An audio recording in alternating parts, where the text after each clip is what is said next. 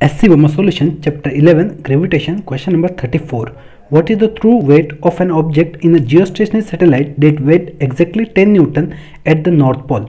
Okay तो ये अर्थ है मान लो, और अर्थ के नॉर्थ पोल के ऊपर जब ऑब्जेक्ट रखते हैं तो उसका वेट कितना आता है 10 न्यूटन। और हमें पूछा है कि उसको अगर जियोस्टेशनरी सैटेलाइट के अगर रखेंगे, उसी ऑब्जेक्ट को कहाँ रखें, जियोस्टेशनरी सैटेलाइट के अंदर रखेंगे तो वेट क्या आएगा। जैसे मान लो ये ऑब्जेक्ट का मास m है, तो वेट अपन कैसे निकालते हैं, वेट मतलब ग्रेविटेशनल फोर्स अपन लिखते हैं G M small M upon distance between them. यहाँ पर डिस्टेंस कितना है, radius of earth are square, right. ये अपना वेट है अगर इसको नॉर्थ पोल पर रखेंगे तो।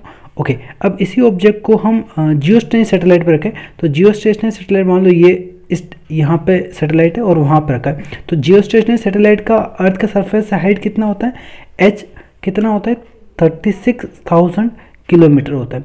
जनरली कितना हाइट पे होता है 36,000 किलोमीटर। ये इतना हाइट पे इसलिए होता है ताकि इसका टाइम पीरियड अर्थ के टाइम पीरियड उतना ही हो, यानी जियोस्टेशनरी सैटेलाइट का टाइम पीरियड कितना था 24 आवर, यानी अर्थ के रेस्पेक्ट में वो रेस्ट पे रहता है।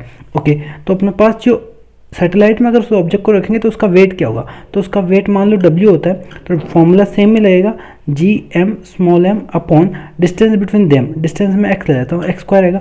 तो यहाँ पे x क्या आएगा, देखो सेंटर से उस ऑब्जेक्ट का डिस्टेंस, तो सेंटर से डिस्टेंस देखो h, तो सरफेस से और ये r है, तो अपन h प्लस आर लिख सकते हैं, h प्लस आर का होल स्क्वायर, राइट। इस इक्वेशन में से मैं r को कॉमन लेता हूँ, तो r को कॉमन लेता हूँ तो ये आ जाएगा जी small m upon are square, ये आ जाएगा मेरा h बाई आर प्लस 1 का होल स्क्वायर, राइट। अब ये टर्म्स क्या है, G M M upon are square, ये आपका नॉर्थ पोल पे जो वेट है वो है।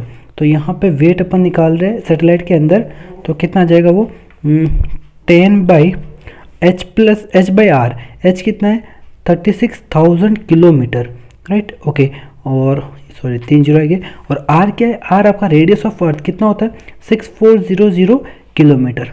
तो किलोमीटर किलोमीटर कैंसिल आउट हो जाएगा, तो 6400 प्लस 1 का होल स्क्वायर। ओके इसको सॉल्व करते तो ये आएगा 10, ये आएगा अपना 5.625 प्लस 1 का होल स्क्वायर, यानी 10 बाई 6.625 का होल स्क्वायर, और इसका स्क्वायर करेंगे तो क्या आएगा 10 बाई 43.89 0.227, यानी अप्रोक्स कर देंगे तो 0.23 न्यूटन, यानी कि सैटेलाइट के अंदर रखेंगे उस ऑब्जेक्ट को तो कितना वेट आएगा 0.23 न्यूटन।